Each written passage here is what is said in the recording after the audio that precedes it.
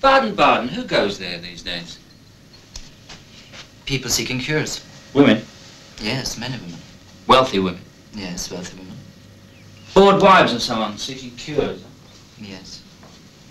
Are the waters beneficial? For some things. For other things, there are other cures. The bored wives?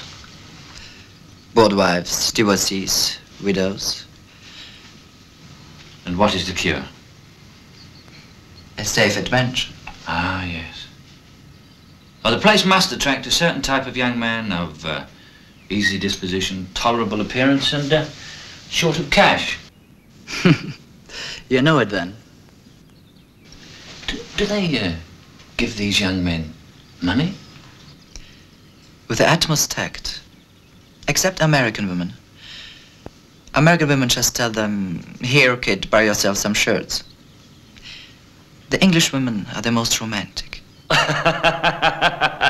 Those women are unhappy. What's so funny about that? They aren't half as pathetic or contemptible as these gigolos hanging around hotels, stinking of Italian aftershave. They'd sooner sleep with each other, only of course there's no money in it.